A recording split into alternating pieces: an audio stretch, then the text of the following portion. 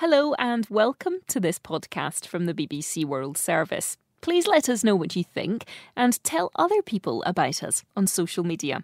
Podcasts from the BBC World Service are supported by advertising.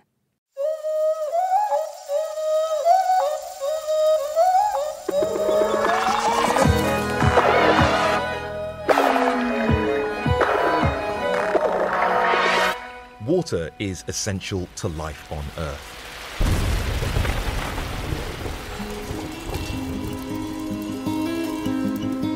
In some parts of the world, access to water is relatively easy. There's high rainfall, lakes and rivers. But in drier climates, especially in arid deserts, the rainfall is very limited. By 2025, the United Nations has forecast that 1.8 billion people will be living in countries or regions with water scarcity, and 2/3 of the world's population could be under conditions of water stress. Climate change is likely to further aggravate water availability problems caused by extreme weather events. So, the challenge is to find different ways of tackling these problems, and this is where the extraordinary behaviour of a nabbed beetle could come to our aid. Hi, I'm Patrick IE, and this is 30 Animals That Made Us Smarter, an original podcast from the BBC World Service, which explores how animals have helped us solve problems and inspired some amazing inventions.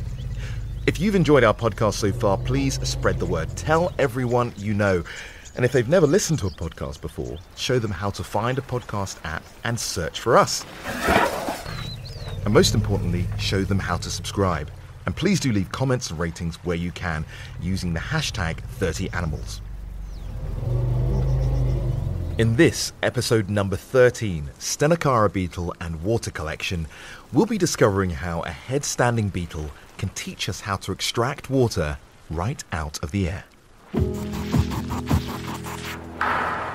Stenocara grassolepes, also known as the fog-stand beetle, is a species of beetle native to the Namib Desert in southern Africa.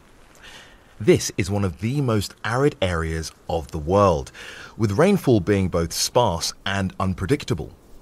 But what it lacks in rainfall, it makes up for in a coastal fog that can reach as far as 100 kilometers inland. The lack of rainfall makes this area inhospitable to many animals, but the fingernail-sized stenocara has an evolutionary trick that helps it to survive by extracting water out of the desert fog. There are no gizmos or gadgets here. The beetle uses its own body to collect water. Instead of basking in the sun, these beetles bask in the fog. It performs what looks like a headstand on the ridges of sand dunes that face into the wind. And the water from the fog slowly begins to collect on its wings, or to be more precise, its hardened wing cases. And eventually, the moisture runs down its back and towards its mouth. Here's how it works. There's a pattern of bumps or nodes along the beetle's back. The droplets slide off these bumps into small channels towards the beetle's mouth. So the beetle is able to survive by collecting water on the surface of its bumpy back from the early morning fog. But there's an art to these water-collecting handstands. The stenocara beetle has long, spindly legs, and it stands on a small ridge of sand facing into the breeze, with its body angled at 45 degrees, its head facing upwind, and its stiff, bumpy outer wings spread against the damp breeze. Minute water droplets, and when I say minute, I mean tiny droplets of 15 to 20 micrometers in diameter, so small that you can't see them with a human eye, gather on its wings from the fog. Here the droplets stick to the hydrophilic or water-loving bumps, which themselves are surrounded by waxy hydrophobic or water-repelling troughs. Droplets flatten as they make contact with the hydrophilic water-loving bumps, preventing them from being blown by the wind and providing a surface to which other droplets become attached. It's only when the droplet reaches roughly 5 millimeters in diameter that it becomes detached and gravity causes it to roll down the beetle's slanted back, guided by the different surfaces, and channels it towards the beetle's mouth. Simple, but really, really clever. Now, faced with the same problem, whilst we might not do handstands to collect water from fog, you may be surprised to hear that we humans have indeed found a number of ways to capture water from the atmosphere. 2,000 years ago, the Roman writer Pliny the Elder described how the inhabitants of the Canary Islands gathered fog droplets trapped by trees using stones placed under the trees to catch the dripping water. Since then, there have been an increasing number of fog collecting projects across the world. One of these was in the Chilean village of Changungo and was set up to supply 700 people with water. Giant mesh collectors trapped droplets of fog drifting in from the coast. These droplets, which amounted to an average of 15,000 litres a day, were piped down from the El Tofor mountain to the parched community below. Plastic mesh is often used as it's cheap, efficient and robust, but improvements are always welcome. And this is where lessons from the stenocara beetle may come in useful. A beetle-inspired material might be more effective at gathering dew, particularly where there's problems in making the water droplets run off the collecting surface. If we look at the beetle's back under an electron microscope, its tiny bumps and channels resemble mountain ranges. This microstructure can be easily reproduced in sheet form using techniques like injection molding. Andrew Parker at the University of Oxford and Chris Lawrence at Kinetic, Farnborough, both in England, have been working in this area and see potential for such materials in a variety of devices which could be produced for controlled collection of vapours, to provide water for drinking or farming in inhospitable locations. These materials might also be useful at collecting water from the roofs of buildings. Researchers at the Massachusetts Institute of Technology in the United States of America have also emulated the beetle's capability by creating a textured surface that combines alternating hydrophobic, that's water repellent, and hydrophilic, or water attracting materials. The primary application would be to harvest fog for water in places where water is scarce. But with some modifications, the concept could be extended to extract moisture from the air to create windows and mirrors that don't fog up like conventional ones. A company called NBD Nano also saw great potential in this area. Their suggestion was to create a self-filling water bottle which, depending on the environmental conditions, would be capable of collecting up to 3 litres of water every hour. Inspired by the beetle, the surface of the bottle would be covered with textured hydrophilic and hydrophobic material. A fan could be used to direct the surrounding air to pass over the surface of the bottle.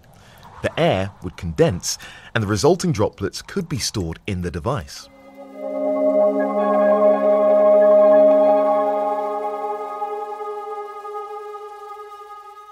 Of course, the stenocara beetle is not the only creature that has something to teach us about efficient water harvesting.